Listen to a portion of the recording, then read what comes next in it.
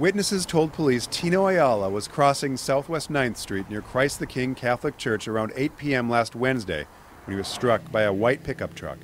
The pickup slowed down briefly before driving off, long enough for witnesses to identify the driver, 21-year-old Ray Sangster. Sangster was later arrested and charged with leaving the scene of an accident.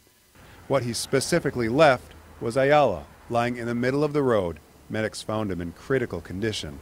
His family's GoFundMe page states he had many broken bones, trauma to his liver, and brain damage. He died this morning, and Ayala's death will soon change the status for Sangster, who bonded out of jail last week. We're not currently looking for him, but his charges going forward, I'm sure, will be amended appropriately to reflect the victim's death in this case.